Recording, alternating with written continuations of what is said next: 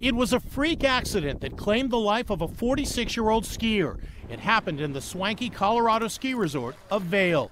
Jason Varnish was getting on chairlift number 37. 48-year-old male. No breaths, no pulse.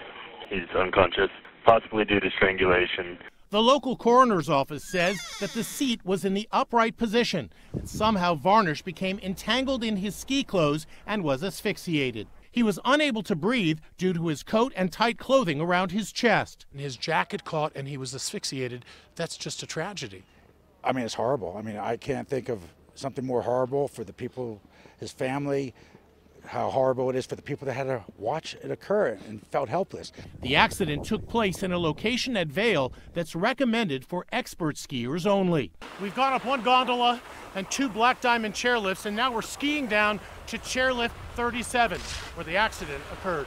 Joseph Block is a Colorado lawyer who represented another skier injured on the very same lift. What do you say when people say, look, skiing is dangerous? Yeah, I mean, there's inherent risk in skiing. It's a dangerous sport, but riding a chairlift and being strangled and asphyxiated is not one of the inherent risks in skiing.